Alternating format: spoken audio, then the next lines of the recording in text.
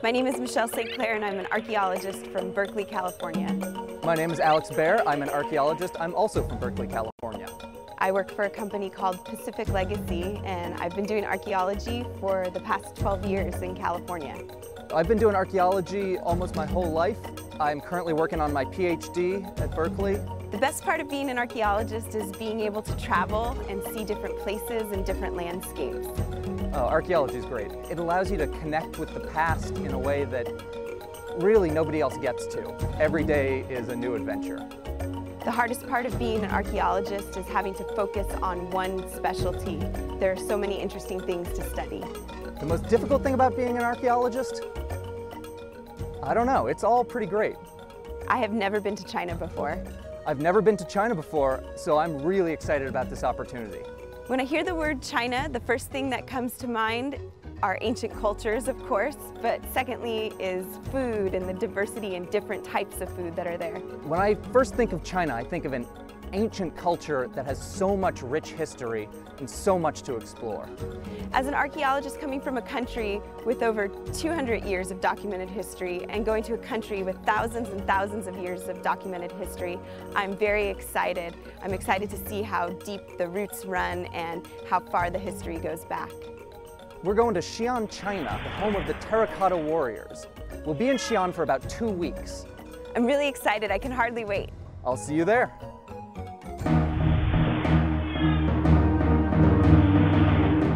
The pagoda was designed to house Buddhist figurines, teachings, and even relics of the Buddha himself. There's over 370,000 artifacts that are stored here. The bell tower was constructed during the Ming Dynasty. We're getting there. You're doing it. Yes. Oh, yes. This area was used by numerous Tang emperors and high officials as a burial ground. Banpo Neolithic village is thought to date to about 6,800 years ago.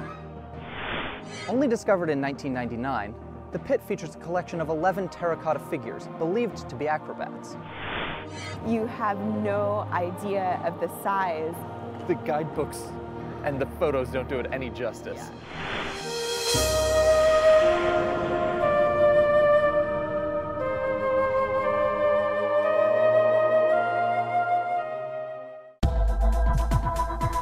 The city of Xi'an dates back over 3,100 years, and during that time it has served as the capital city of 13 different dynasties. It's also the starting point of the Silk Road connecting Asia to the Middle East.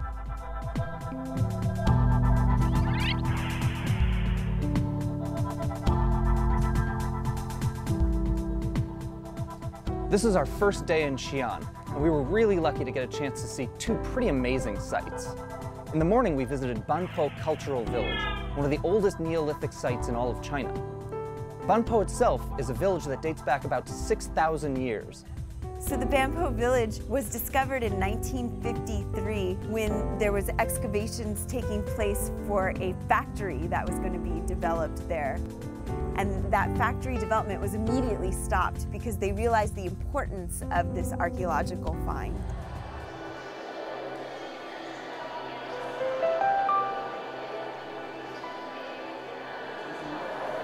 We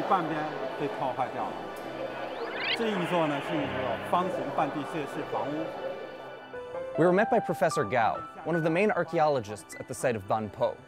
Professor Gao led us around and showed us a lot of the insights that the archaeologists there have found over the last 50 years of work. One of the first things that we talked about were the different structures that may have been present there at the village. Behind me you can see 2 foundations of the types of buildings that were found here in Banpo village. One is a square-shaped structure.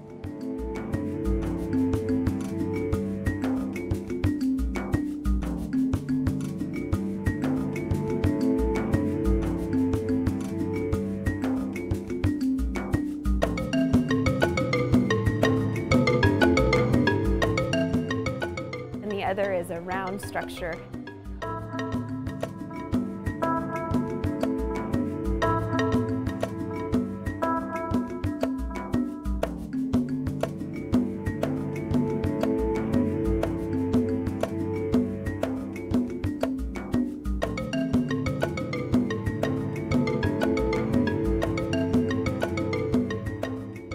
they're contemporaneous, they're from the same time period and actually serve the same function. This is really interesting because in a lot of cultures, you don't often see two types of structures that are existing at the exact same time. Professor Gao told us that each of these had between 2 and 4 people living in them at a time. At any given time, the site of Banpo had between 300 and 400 people. But interestingly enough, that doesn't include children. This is partly because men and women did not marry as much in ancient society there. The other interesting thing that we learned about were the different burials and the way that the burials were structured at the village. Adults were buried on their back, often with other people in small graves. What's really interesting about this, however, is that out of the 131 burials found at the site, women were buried together, and often they were related, sisters. Men were buried together and were brothers, but you were never to see a man and a woman being buried together. Men and women weren't really marrying, they were mating. The men were going out of the village and mating with others. The reason that the men were traveling outside of the village is because we believed that the village was one family unit, and so they couldn't intermarry. What Professor Gao told us is that this may indicate that this was a matriarchal society in which the women actually had most of the power in the society. The women were the ones who were buried with almost all of the grave goods, including pottery and jewelry, while the men were buried with almost nothing. Interestingly enough, 15 of the burials were also very odd. These burials were face down, with no grave goods, and pointed in a very different direction. Professor Gao doesn't know what this means yet, but they're working to figure out why these 15 people were buried in a very different way. One of the most interesting aspects that we got to see at Banpo was houses built on top of one another. Traditionally, once a house is destroyed, you move on and put a house in a different location. But at Banpo, as we saw, houses were built directly on top of one another. That means that there's something really important to the people of Banpo about staying in the same location. As an archaeologist, this is really amazing because it allows us to see continuity in which people are continuing to stay in the same place generation after generation. Banpo Neolithic Village is thought to date to about 6,800 years ago. And the reason that we know that is based on carbon-14 dating. And carbon-14 dating is using samples of charcoal that we find in things like hearths and fire pits that were used to cook food within these structures.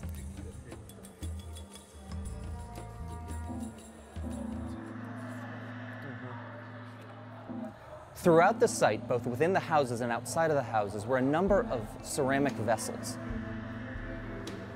The pottery you can see behind me dates to almost 6,800 years old. It was made by hand and used to store things like water and food. It was also used as burials for children who were placed inside these jars and then buried outside the houses. Many children in Banpo didn't actually live to see adulthood. The average age at death was about 25 to 27 years old. Oftentimes, starvation and disease caused a lot of early infant mortality. A large moat or canal was dug around the village. It was some sort of protection for the villagers to keep invaders from coming in. It was some 20 feet deep and 10 feet wide. It was pretty amazing to see the construction there. Outside of the trench were some of the earliest fields in China. The people of Banpo began to grow millet and wheat to support their lifestyle. In addition to hunting and fishing in the local area, they also were raising pigs to supplement their diet.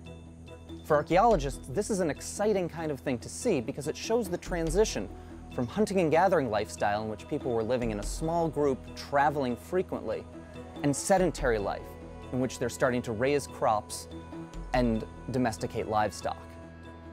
The entire site of Banpo covers 12.4 acres. About 2/3 of this was residential, while the outer third is all agricultural farmlands. There were over 200 archaeologists working on the site between a period of 3 to 4 years.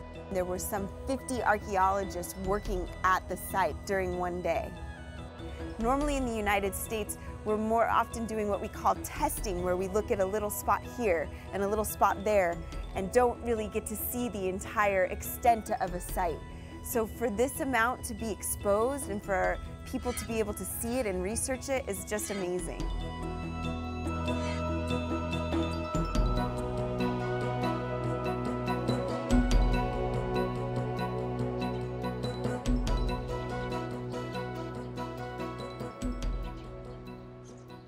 After seeing the burials, we moved on to the museum that houses all of the artifacts discovered in Banpo. These artifacts include a whole range of activities, from hunting and fishing to agricultural production.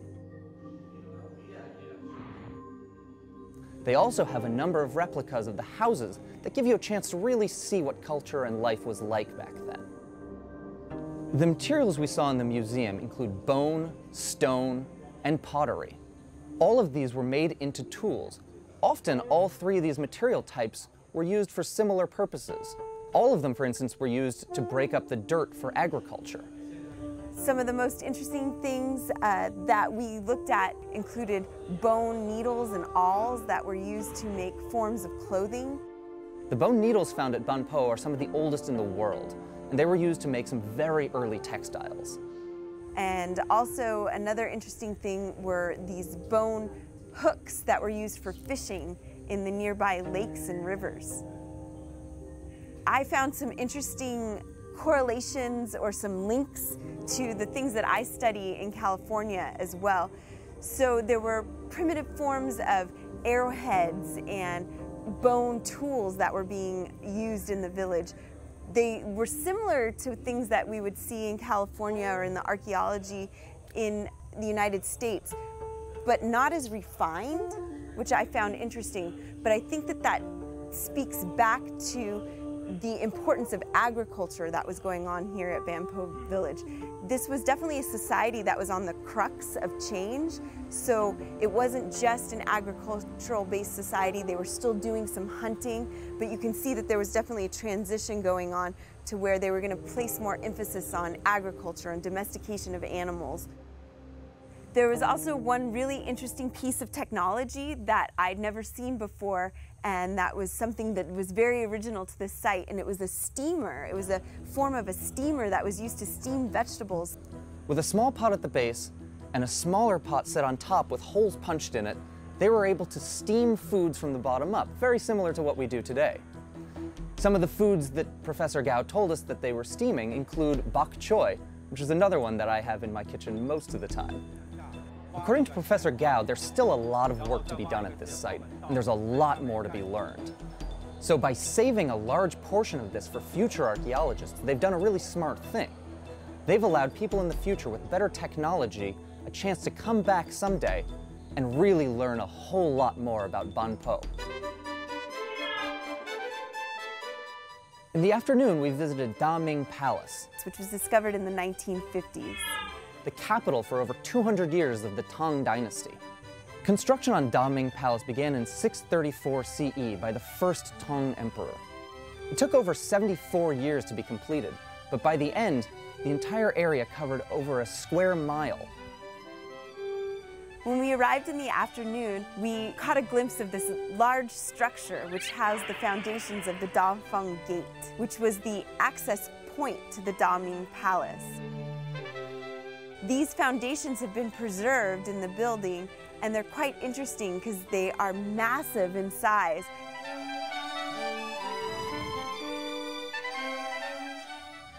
At this time, rammed earth was the most common construction style. Using wood boards filled with earth on the inside and stamped down, they were able to create really solid structures. These structures served as the base on which bricks were built on top to create the larger superstructure, as well as the wall surrounding the entire palace. So the Dafeng Gate burned. The wooden portions of that burned down and were never found again, but the foundations remained, and that's what was found by archaeologists. One of the really really interesting things about the gate is that very few artifacts were found. One of the few things that was found, however, was the top of a teapot that looks remarkably like the kind of teapot we use today. I find this really cool, just as a connection. 1400 years ago, people were doing very similar things as what we do today. The Tang Dynasty is a time of great wealth, and it's also a time of great pride for the Chinese today. The construction of the Daming Palace was a period that opened up a new architectural style in Chinese building, and this was pervasive after this time period. It was more of an opulent type of architecture that was more splendid and more rich. Next, we visited the Han Yuan Hall. It was a place where a lot of political negotiations were taking place. This is a replica built over the original site to protect it. The casing around the site allows for the preservation on the inside of the original palace structure. The only original piece left is one large carved stone at the very top. Right now, we're sitting on this place where Tang emperors and empresses sat for over 300 years. Yes, the Daming Palace is pretty incredible. It's pretty neat to be able to see these amazing views of Xi'an and the entire compound here. You can see all the way to the gate.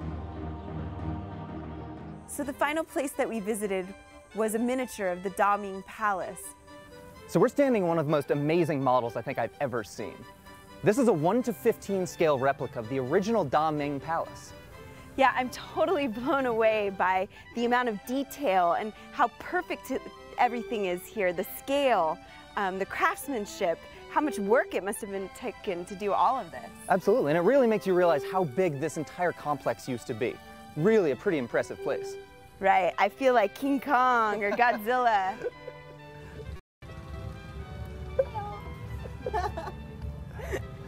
Today, very little remains of the original Daming Palace. But the scale model gives you a chance to see just how impressive the actual complex used to be. Really densely packed buildings used to cover this entire area. So the experience was really interesting. We got to travel around on almost like go-karts or golf carts and see the expanse of the site. It's 1 mile by 1 mile. It's huge. You have no idea. But what's also really interesting is that the palace itself was not reconstructed completely. That would be considered kind of a desecration of the actual foundations of the palace. And so the miniature really gave us a sense of what it would have looked like physically above ground. I have to just say that today has been amazing. As an archaeologist, I am just thrilled to see this level of history and how far it goes back and how well things are preserved here. I'm so excited to see what tomorrow holds for us.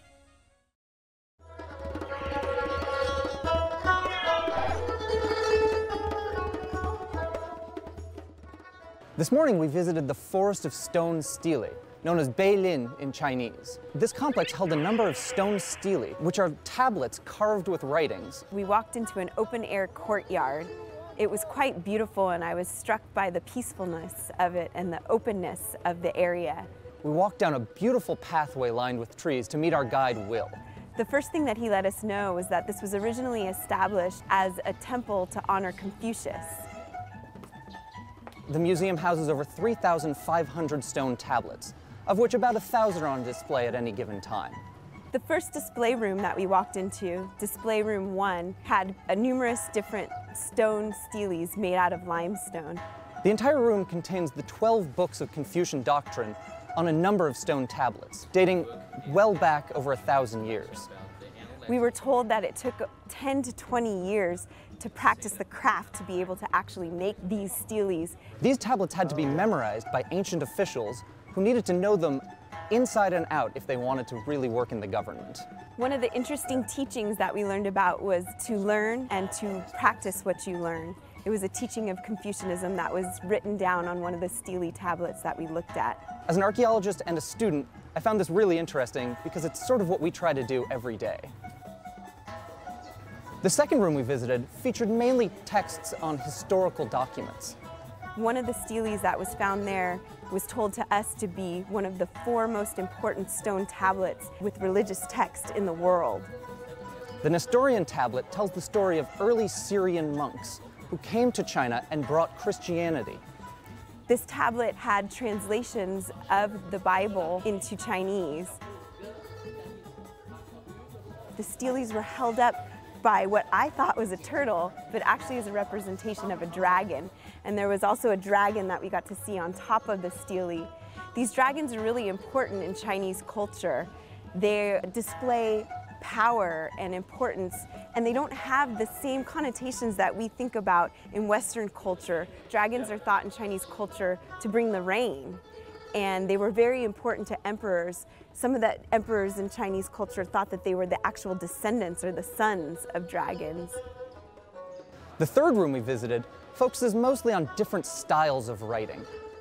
There was the traditional Chinese characters, including the calligraphy style, the general characters, but there was also another form of writing which is called seal script. This script dates around to the time of the Terracotta warriors and is one of the earliest forms of writing in China. It really looked interesting to me, almost like a hieroglyphic that you would see in Egyptian culture. Not many people know what these actually mean, even in modern day Chinese culture. It's kind of cool as an archaeologist to actually be able to see the evolution of writing from the earliest time period up to what we use today. Each of these limestone tablets was hand-carved using a chisel and hammer. This particular tablet features a calligraphy style by the most famous Chinese calligrapher, Wang Shizhi. It features nearly 2,000 characters and took almost 24 years to complete.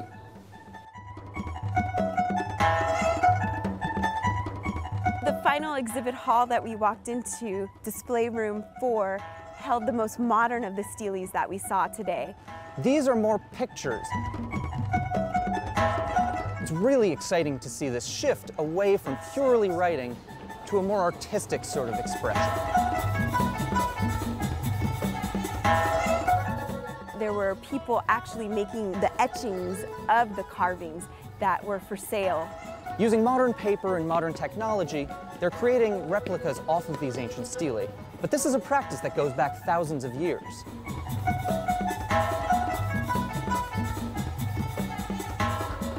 Moving on from the stele, we came into the Stone Sculpture Exhibition Hall. The Stone Sculpture Exhibition Hall was just built in 2010. This houses many images or sculptures of Buddha. Most of the Buddhas in this hall date to the Northern Zhou or Shui dynasties, from the 6th and 7th centuries. A lot of them, however, weren't rediscovered until the 1900s. Many of these were built to be housed in temples, but as war ravaged China over the next 1,000 years, many of these were buried and hidden away from invading armies. These were then rediscovered in the 1950s through the 2000s and are finally being put on display once again. When I was in college, I studied a lot of these religious texts, Confucianism and Buddhism, and to see their importance here in the culture and how pervasive it is and how long of a tradition that it's been was just quite striking to me and made quite an impression.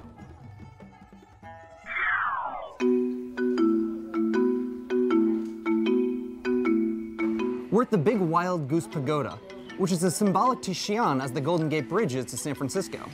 It's 7 stories tall and 210 feet high. And we're climbing all the way to the top. The Big Wild Goose Pagoda is located about 2.5 miles south of the old city center, located in the Da Zuan Temple Complex. In English, Da Zuan means peace and harmony. Originally built in 652 CE during the Tang Dynasty, the pagoda was designed to house Buddhist figurines, teachings, and even relics of the Buddha himself. All of these were collected by the monk Xuanzong, whose travels throughout Asia lasted 17 years, predominantly in India, in which he spent time collecting things all related to Buddhism. Following his travels, Xuanzong returned to Xi'an and presented everything he had found to the Emperor Gaozong. Gaozong was so impressed with all the things that had been returned that he commissioned the construction of this pagoda. Originally, the structure was 5 stories tall, about 174 feet high. At the end of the reign of Empress Wu, 5 more stories were added to the pagoda, giving it a sharper, more pointed form than it has today.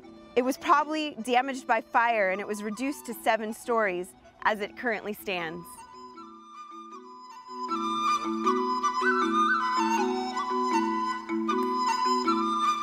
Michelle and I climbed all 7 stories to the very top of the pagoda.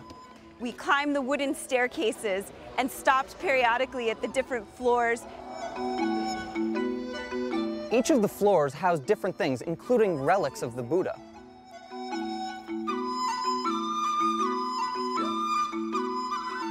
When we got to the top of the 7 stories, there was a spectacular view. Looking out in all 4 directions, we were able to see the city in a way we'd never been able to before. You could see a beautiful fountain. You could see a lot of the larger compound that surrounded this area.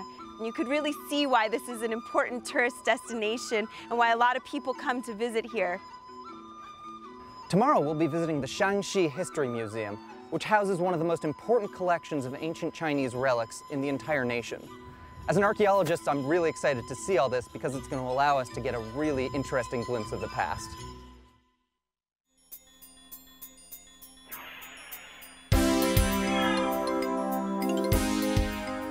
This morning we visited the Shaanxi History Museum. Opened in 1991, this museum houses one of the most important collections in all of China. As home to 13 different dynasties, the capital city at Xi'an has a really rich history, and this region's history is housed in this museum. There's over 370,000 artifacts that are stored here, but about 3,000 are on display at one time. The collections in this museum span more than 1 million years, from the earliest human ancestors up through the Warring States period and into almost the modern era of China. So we started in the #1 gallery of the museum. Some of the things that we saw there was information on early hominids and early man. The Lantian man, who was actually a woman, dates to almost 1.2 million years. Additionally, the Da Li man is about 200,000 years old, which is really exciting as an anthropologist, gets us a chance to see how humans developed, not just the Chinese. We also saw information on Banpo village and some of the artifacts similar to what we observed at the actual Banpo village site. Moving beyond the Banpo period into the Western Zhou period, a burial of a chariot featuring numerous horses and the noblemen from the Zhou period is the kind of thing that we're going to be seeing becoming more advanced as the Terracotta warriors period begins. The next area that we moved on to had tripods, which were vessels that were used for cooking materials. Another thing that we saw were bulbous wine vessels that were used to heat liquor.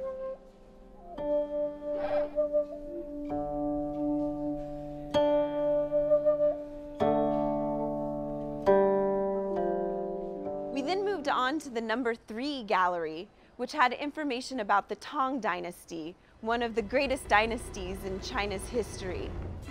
Here, the artifacts contained show off just how opulent the entire culture was. Gold bowls, which were highly elaborate, along with very, very impressive figurines with really interesting paint schemes, all speak to a level of wealth that's well beyond what China had before.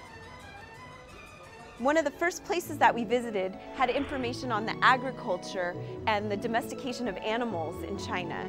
There was a big emphasis on this in the Tang period, and we were able to see that pigs, goats, chickens, horses were all being domesticated at this time period, as well as we saw metal plows and hoes that were used in agriculture based out of the Tang Dynasty.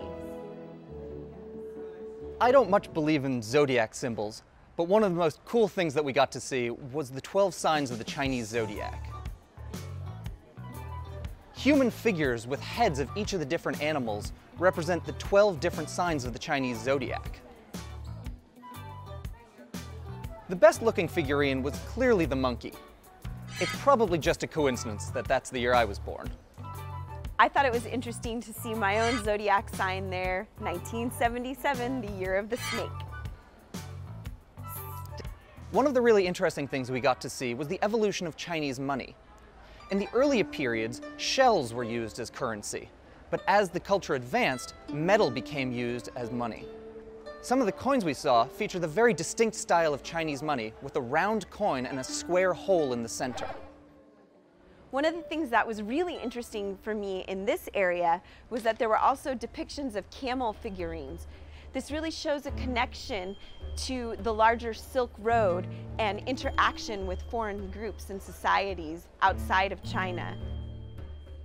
It's said that the abundance of mirrors in the Tang Dynasty shows that the women of the period were especially vain. I'm not sure that's entirely true, as I think my house probably has more mirrors, but it's funny to see anyways. We also saw in the Tang Dynasty collection an emphasis on horses and cavalry. We were able to see beautiful, colorful depictions of horses there in figurines. And I believe this may be a precursor to what we'll be seeing at the Terracotta Warriors, more emphasis on a horse-based society.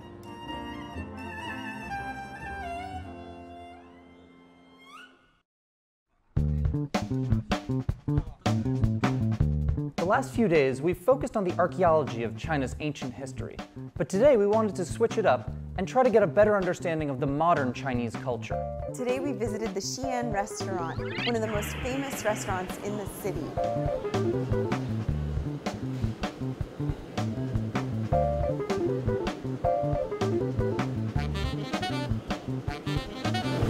Today we're in the kitchen of the Xi'an restaurant, one of the city's oldest. We've seen all sorts of really amazing cooking techniques that really I'm not all that used to. We got to observe firsthand what was going on in the kitchen.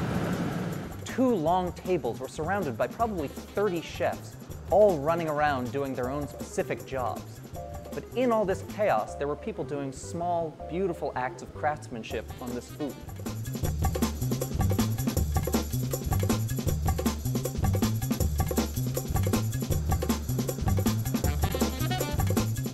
We also got to see some of the cooking techniques that were used, such as large steamers and woks that were used to prepare the dishes.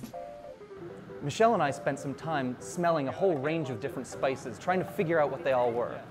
We didn't nail them all, and some were completely foreign to us, but it was really nice to be able to see some of these things and what we were about to be eating. We were really lucky that the executive chef of Xi'an restaurant, Chef Xu, was able to cook for us himself. The chef is currently cooking Xi'an restaurant's most famous dish, roasted whole chicken. And it involves 3 different methods of cooking in more than 10 different spices.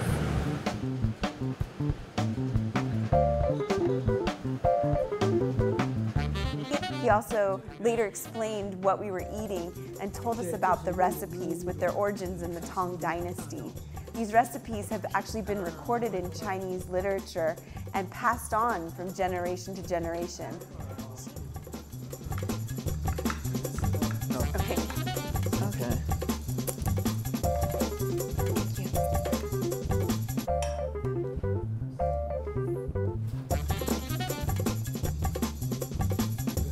It's delicious. It's really crisp on the outside, but it's so moist and tender. It's pretty amazing. The 3 main elements in most Chinese dishes are color, smell, and taste. And we really were able to see all of these today in the dishes that we ate. One of the ones that was really interesting to me was a fish that was in a milk soup. It wasn't a milk soup that we consumed. It was given that name because it's cooked with pig bones that leach out the marrow and turn the soup an actual whitish color that looks like the consistency of milk. Try it. Cheers. The fish has a really delicate, soft flavor, and you get a bit of the flavors of the soup as well. One thing I never expected to eat in my life was scorpion. But after being told that apparently it's very good for your skin, I had to go back for seconds and finish 2 full scorpions. Tastes a little like popcorn, and hopefully it helps. You will find the dishes that we had today in other restaurants throughout Xi'an, but these are probably the most original and true to the recipes as they were prepared for the Tang Dynasty. After filling up at the Xi'an restaurant, we're ready to go off to the Xi'an city wall and see the city from above.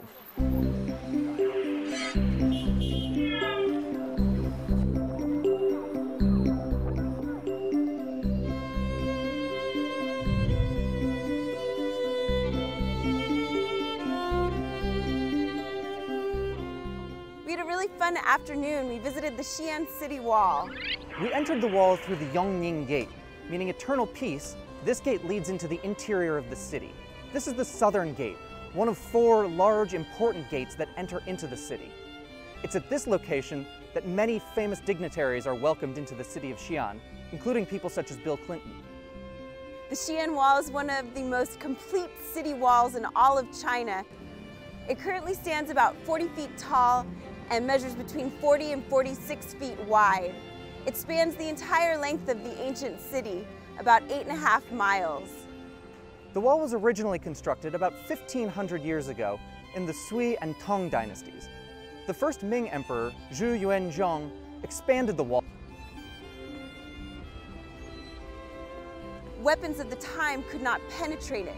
The only way to actually enter the city was for intruders to get through one of the main gates. The wall features really impressive construction throughout. Large bricks make up the parapets that surround the entire structure, allowing archers from the Ming dynasty to shoot down on opposing forces. The wall is constructed out of a mixture of materials, including layers of dirt, lime, and gelatinous rice extract. Currently, the wall surrounds the interior of Xi'an, and this is our first real opportunity to look into the city. The rest of Xi'an is full of skyscrapers and large residential buildings. But in here, everything is much more tightly packed and much lower to the ground. You really got a sense of the old and the new, older buildings inside the city wall right next to more modern development. A little over 4.5 miles are available for visitors to ride bikes on. That's what we decided to do this afternoon. It was a lot of fun. Alex got his first experience actually riding a bike on the ancient wall. And I'm not gonna lie, it was not the easiest thing ever. Oh yeah.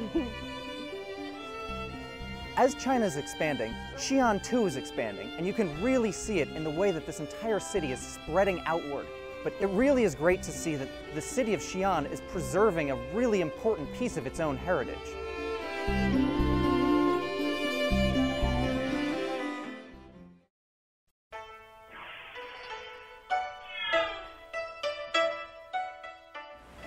Today we took a rainy day adventure to the Xi'an Bell Tower, which is in the center of Xi'an.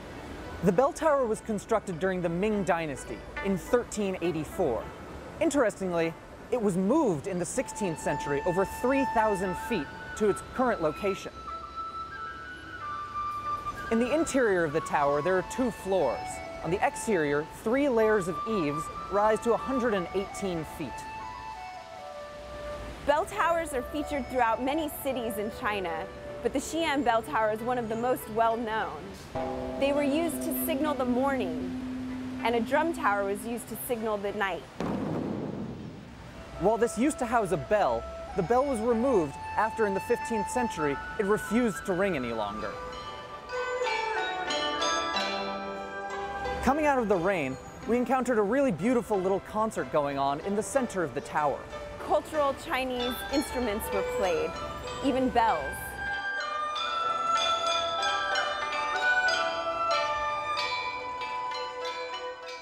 Climbing the stairs to the 2nd floor of the tower, we were afforded a look at some ancient calligraphy. There were intricately carved screens, and the ceilings were really brightly colored with floral patterns. I was really struck by the juxtaposition of old and new as we stood around and looked here. You could see the development, you could see shopping malls, and a McDonald's and Starbucks. While it's difficult to juxtapose the ancient and the new, that's what we've gotten used to with China. The bell tower is located in the very center of the ancient walls. Stretching out in each direction, the roads from this bell tower reach the north, south, east, and west gates of the ancient city wall. Right behind me is the south gate of the Xi'an city wall, where we actually rode bikes just the other day. You really get a sense of the population of the city of Xi'an, and you can see by the traffic behind me that the population is quite large. In fact, it's larger than the city of New York. The city of Xi'an is also quickly becoming a center of industry and technology. Research for space exploration and a college are actually centered here in the city. Coming from all cardinal directions, the city's 4 main roads all meet at this point.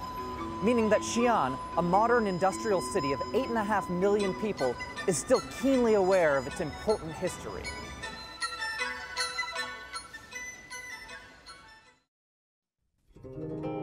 This morning, we visited the royal tombs at Qianling. The site of Qianling is located in Qian County, which is some 53 miles northwest of Xi'an. Qianling was built in the 7th century, about 684 CE. This area was used by numerous Tang emperors and high officials as a burial grounds. We specifically went to the mausoleum of Emperor Gaozong and Emperor Swu. The site was originally commissioned by the 3rd Tang emperor, Gaozong, who chose the site for its beauty as a tribute to his wife, Wu Zetian, who later became China's first and only female emperor. She's a very prominent figure in Chinese history, and she rose to this power pretty much self-made. In 638 CE, Empress Wu entered the palace as a concubine at only 13 years of age. After that, she married his son, Emperor Gaozong. After Gaozong's death, Wu Zetian dethroned 2 of her sons, and her official reign began in 690 CE. She ruled until 701 CE, at which point she was dethroned. Empress Wu finally died at the age of 81 in 705. Under her reign, the Tang dynasty flourished, and a lot of the greatness that we see and all of the artifacts that we've been looking at come from the time that she ruled. We began our day on the Spirit Way, a long path leading from the base of the complex up to the royal tombs. Lining the Spirit Way on either side are massive sculptures, including winged horses That look like Pegasus. famous generals, and 2 enormous stone lions. We're standing on the stone path that leads to the mausoleums of Emperor Gaozong and Empress Wu. Each of the 20 stone statues around us represents the same figure, an early general from the Qin Empire, although each of these statues was carved by a different artist. The terrain is said to resemble the figure of a woman. The highest peak in the region is the head, and it's where the royal tombs of Gaozong and Wu Zetian are. The Spirit Way represents the neck, and then there are 2 further mountains that represent the bosom of a woman. Also along the path are 2 massive stone tablets. The stone tablet dedicated to Empress Wu was left blank for over 500 years. This was because there were no words at the time that she felt were sufficient to capture what she had done in her lifetime. Later on in time, there were actual inscriptions that were put onto the tablet, some of these depicting dragons. Empress Wu is also known in Chinese history as the Dragon Empress, which is a great honor because dragons depict power and strength. Outside the tomb of the emperor was also a stone pillar tablet. This one was erected by Empress Wu for her husband, and it was in 7 pieces meant to represent the 7 elements in Chinese culture, those being the sun, the moon, earth, fire, water, air, and metal.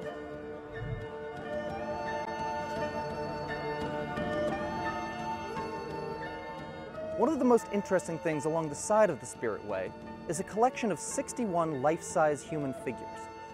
These figures represent diplomats from different nations and ethnic minorities. On their backs, the 61 stone statues have inscribed the names of the individuals and nations and ethnicities who were brought together by Wu Zetian to live at her court.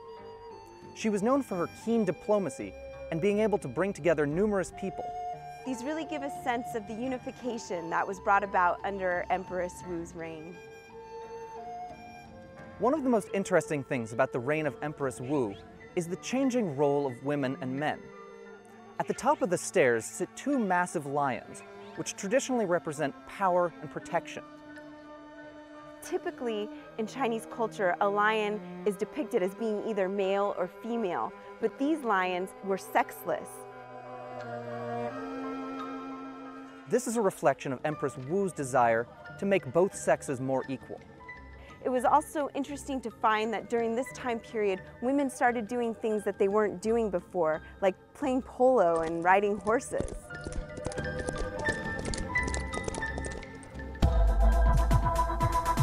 Coming to乾was really exciting today. The entire area was covered in a dense mist that kind of rose as we got there. It slowly exposed different levels until finally we were able to see the final hill, the resting place of Emperor Gaozong and Empress Wu. The tombs of Emperor Gaozong and Empress Wu remain unexcavated today. As an archaeologist, the preservation of these tombs and keeping them unexcavated at this time really shows me the forethought of archaeologists here in China. They know that there's a lot to be learned, but they also recognize that they still have much more to learn and that they should wait until they understand things better.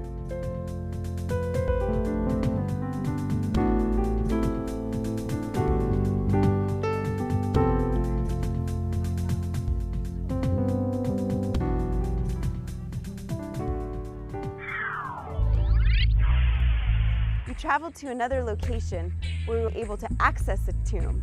This was the tomb of Princess Yongtai, the granddaughter of Empress Wu.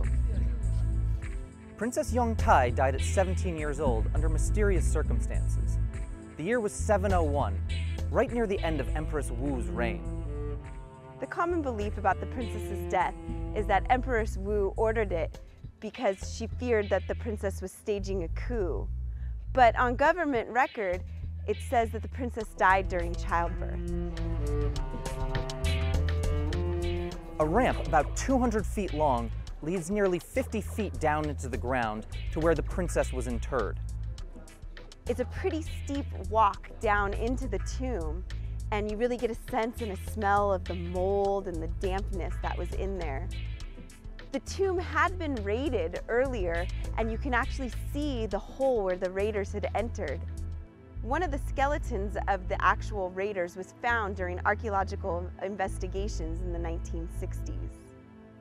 As we walk down the ramp, there are a number of windows on either side showing off the artifacts that were found in the excavation of this tomb.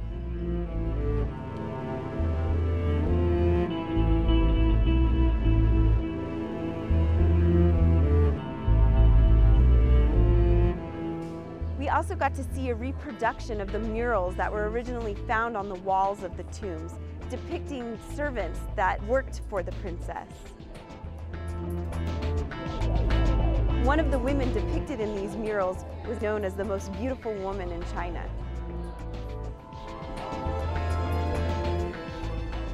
The murals are currently housed at the Shaanxi History Museum in Xi'an.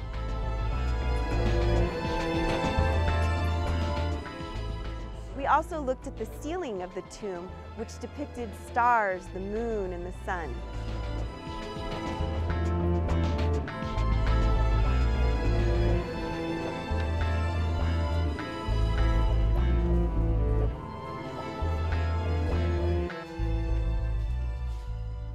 The sarcophagus that held the princess was very large and made out of a very rare form of black jade. The princess was buried with her husband, and both of the remains have been removed. The black jade sarcophagus is actually very rare and valuable in China. We were told that it was taken from a quarry some 50 miles outside of Xi'an, and it was brought in pieces and reconstructed. Numerous animals and courtesans graced the sides of the sarcophagus, delicately carved in, presenting a really beautiful image for the princess's final resting place.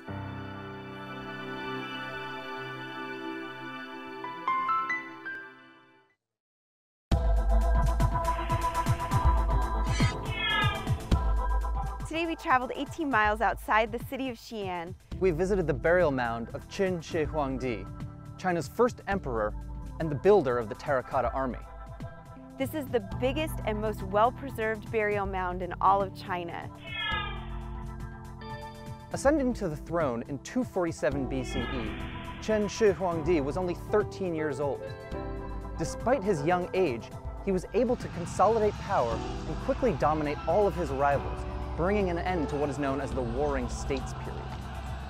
In 221 BCE, he finally unified the entire nation of China, bringing it under the Qin Empire. Emperor Qin Shi Huangdi began developing this area for his burial complex before he became the ultimate ruler. Behind me is the burial mound of Emperor Qin Shi Huangdi, China's first emperor. Obsessed with his own mortality, he commissioned 700,000 workers to hand-make the entire hill there. This man-made burial mound contains the mausoleum of the emperor. And although relatively little excavation has been done here, it is believed to contain a full-scale model of the Qin Empire. Who knows what treasures still remain in the hill, or even in the area just below our feet. In addition to building the Terracotta Army, Qin Shi Huangdi is also well known for being the first emperor to begin construction on the Great Wall of China. Additionally, he codified a broad system of laws and developed a system of roads throughout China that's longer today than the entire American highway network. Under his reign, there were tremendous technological advances, including the standardization of weights and measures, Chinese script, as well as coinage. Following 3 assassination attempts, Qin Shi Huangdi became increasingly worried about his mortality. He began searching for ways to become immortal, seeking out wizards and anyone who could possibly give him the secret to eternal life. He sent his armies throughout the realm looking for different ways to extend his life. One of the ways Qin Shi Huangdi believed he could attain immortality was through the ingestion of mercury. Throughout his entire reign of only 11 years, he was consistently consuming mercury at a level that is today very, very unsafe. Qin Shi Huangdi was also known to be against any kinds of scholarship and most free thought. During his reign, he ordered the burning of all books throughout the empire related to anything other than himself. He also ordered the burial of 406 live Confucian scholars. Archaeologists have yet to excavate the burial mound, partly because Qin Shi Huangdi is the first emperor and a national treasure, but also for health concerns. Reportedly, rivers of mercury surround his tomb and make the entire place relatively dangerous to excavate. This afternoon, we were also able to visit some actual archaeological excavations. We got to visit 2 pits that adjoin the actual burial mound. At the first pit, we walked into a building that covered the excavations. This was the first time we saw archaeologists in action. The archaeologists behind me are practicing many of the very same techniques that we do in America. While there are always differences between the ways different countries do their archaeology, it's always amazing how similar it is that we're all looking for the same sort of truth. One of the archaeologists had long stretches of tape rolled out, and he was measuring and drawing sides of the wall and some of the artifacts there to document them for further research. Right below them, we were able to see a line of terracotta sculptures. There was also a group of archaeologists that were chipping away at an area.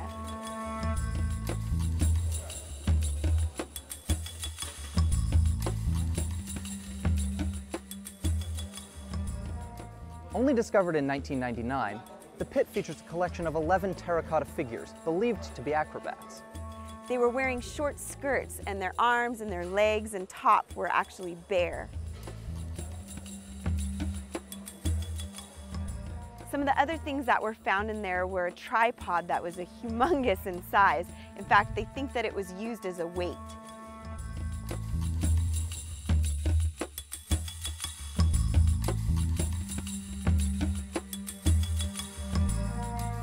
The second pit we visited was only discovered in the year 2000. It was about 1/3 of the size of the other pit. It features a similar construction style to the first pit, but has a different collection of figures inside. We saw skeletons of horses. We also saw what may have been the outline of a chariot and some other terracotta figures. Pit 2 contains 8 terracotta figures. These ones may have been the chariot drivers, or they may have been lawyers. Some of the sculptures had different hand posturing. The one that I thought was interesting was 2 of the sculptures had their arms extended. It looked like you could almost imagine them holding the reins of the chariot. Each of the terracotta sculptures was a little bit different from the other one. They had different hairstyles, different facial expressions, and different types of dress. It was said that this represents the stables of the emperor. It's always helpful to be able to see a recreation of what's believed to have been the past practices. In Pit 2, we can see the reconstruction of walls as they're originally believed to have been built. Panels stacked on top of one another would have been layered with beams over the top and then covered with a layer of dirt, leaving the inside completely open. In addition to some of the things that are clearly important to any visitor, as an archaeologist, it was really interesting to see some of the other aspects of the excavation. Burnt wood, different timbers, and the imprint of the wood paneling really gave us a sense for how this tomb was constructed and what happened when it fell apart. Some of the other impressions that I got while we were looking at these two pits were about the archaeological techniques. There were actually a lot of differences as well. Back home, we only get to excavate a small area, and to see a massive area exposed was quite intriguing. It appeared that the archaeologists here weren't digging in very succinct levels like we do at home. That may be because all of this is known to be associated with one event, the burial of Qin Shi Huangdi. Visiting the burial mound of Qin Shi Huangdi today was really exciting because it gives us a chance to put in context the man who built the Terracotta army. So tomorrow we're heading to the Terracotta Warriors, which is a little less than 2 miles away from here. I'm so excited. This is a world-renowned archaeological site, and we're going to get to learn firsthand from archaeologists there just what this is all about.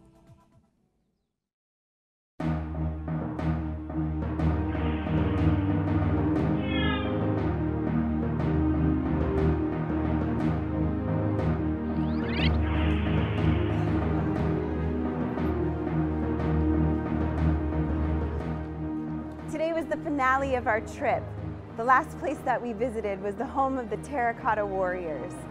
Nothing can prepare you for the massive grandeur of this place.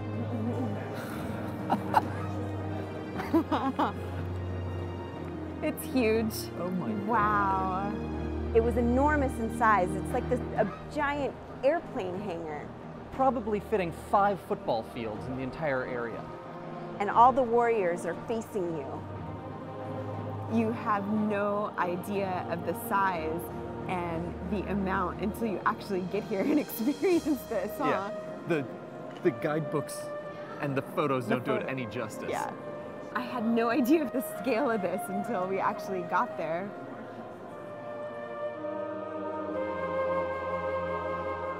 Row upon row of soldiers arranged in a battle formation are wearing armor and wielding weapons, as though prepared to defend their emperor, both in life and in death.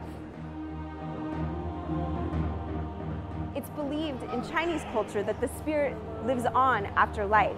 So Emperor Qin Shi Huangdi wanted these warriors to protect his spirit in the afterlife. We're at pit number 1 of the Terracotta Warriors. This is really one of the most amazing things I think I've ever seen. It is really great to be here. All of the soldiers in this room are infantry, meaning they attacked on foot with spears or swords. At first, it looks like they're all in formation, they're all in straight rows, and they're all exactly the same. But as we began to walk and look a little bit closer, we began to see little details and variations in each of the warriors. Each one of these is an individual, with individual hairstyles, armor, and weaponry. The next thing that we were able to see was the actual well where the first Terracotta Warriors were encountered.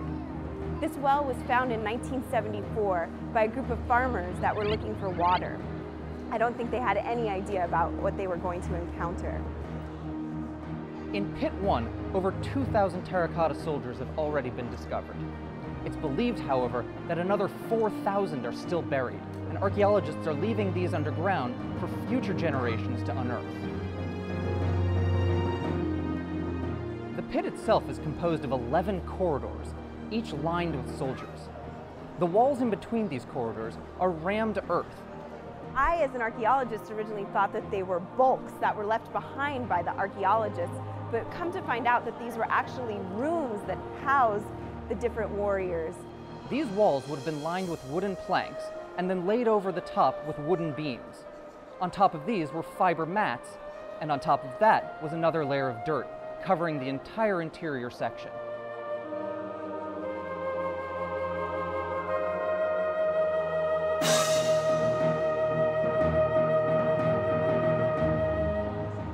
While the majority of the statues in this room are very well preserved, an area in the middle shows just how archaeologists would have found them when they first did excavations. One of the most impressive things about this room is the preservation of all these statues. We spoke with the lead archaeologist at the site, Mr. Shen, who said, however, that this was not always the case.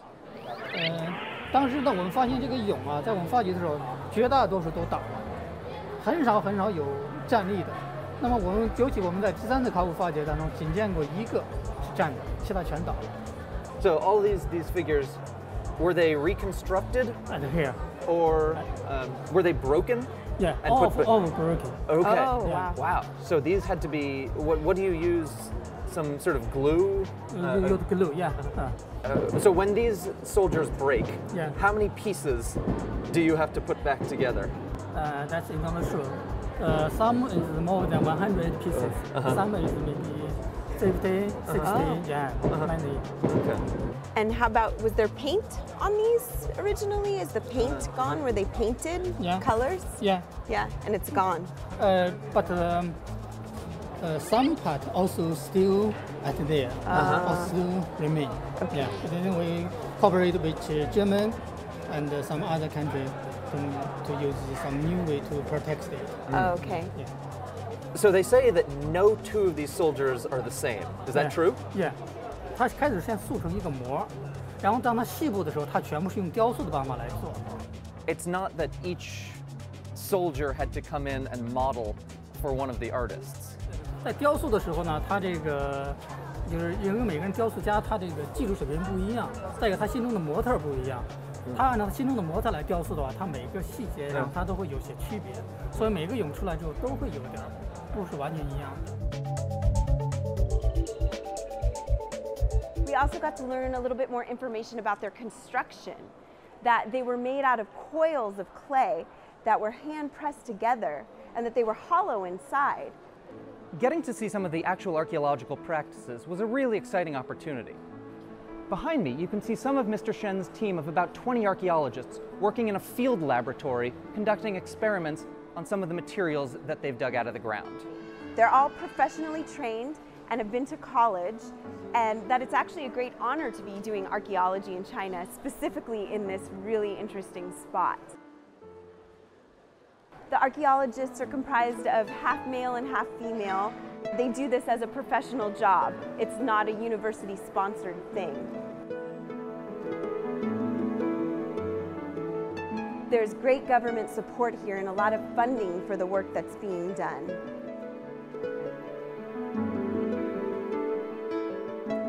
There are actually a lot of similarities in the way that they're recording things and the way that they're reporting things, taking photographs, using 3D models.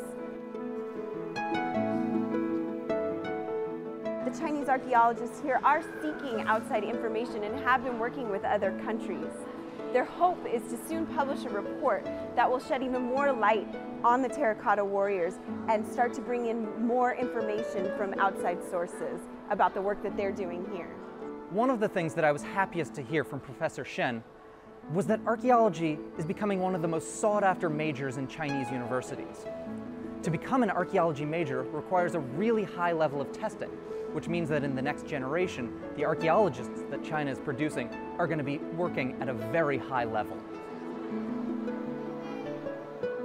Overall, I was incredibly impressed by the sheer grandeur of this room, as well as the uniformity of all the soldiers held within the pit.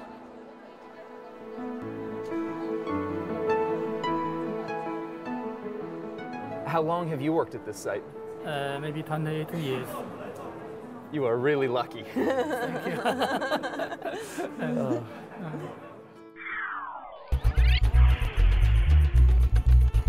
We moved on to pit number 2, which was quite different than what we had seen in pit number 1. It was a bit smaller scale and size. Though not fully reconstructed, Pit 2 contains approximately 900 soldiers, 466 horses, and 89 chariots. When we first entered the room, it's a little bit darker in this area, and you definitely don't get struck by all the warriors facing you. In fact, what you see here is more indication of the structures that actually contain the warriors. At the other end of Pit 2, you can see the original ground surface. It's about 15 feet down to where the tomb of these ancient terracotta soldiers was actually discovered. Down here, what you see are the remains of the beams that went over that created an empty space where the terracotta soldiers were housed. All the ridges represent the wooden beams that have decomposed and filled in with earth over time. We got to see a different set of warriors. The ones that we were seeing in Pit 1 were footmen, and they were infantry. We find infantry along with numerous archers, including crossbowmen and longbowmen, and charioteers, including all of their horses. In addition to the sculptures of warriors, there's one set of human remains. While we don't know if this was an artisan buried alive or a later burial, it adds a very human dimension to the pit. The thing that really struck home for me, for the first time we were really able to see the details in the construction of these warriors. Details such as hair, interesting braids, shoes, including their treads, and ribbons tied on armor really give a sense that this was an individual person. The terracotta warriors were built from the ground up, section by section. They were later fired in a kiln. The arms and the head were removable. Then paint was placed on them. I saw a little bit of red pigmentation on one of the warriors that we looked at. We also got to learn about the differences in ranking, and some of those things happened based on the different hairstyles, different types of hats, and even different types of shoes. We were told that some of the weaponry is missing because after the tomb was sealed up, a general that was probably a rival of the emperor may have looted some of these warriors and taken the heads and hands and some of the weapons as revenge.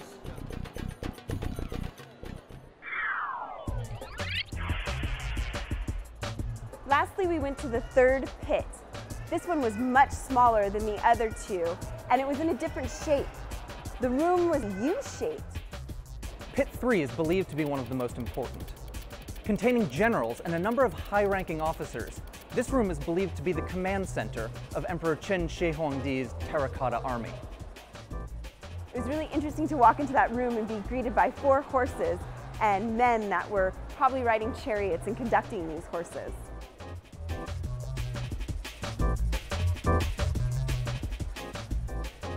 Surrounding him are 68 other figures. To their left are a number of high-ranking officials, conferring as though they're planning something for battle. On the right side of the room are the remains of a number of crushed soldiers, as they would have been originally discovered.